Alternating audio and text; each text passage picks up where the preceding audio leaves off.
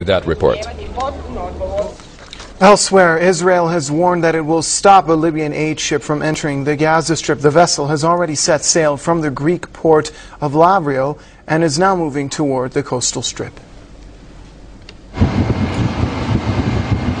We hope that the Israeli authorities would not ban the ship from entering the port of Gaza, because we think that's where the ship should be destined to. That's the proper place for it to unload its goods. I think the Israelis need to understand that we are not provoking any kind of action. We are not in military action. We are a peaceful organization, humanitarian organization.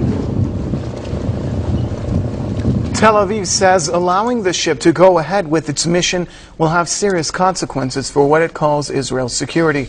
Israeli Defense Minister Ehud Barak says the move is, quote, an unnecessary provocation.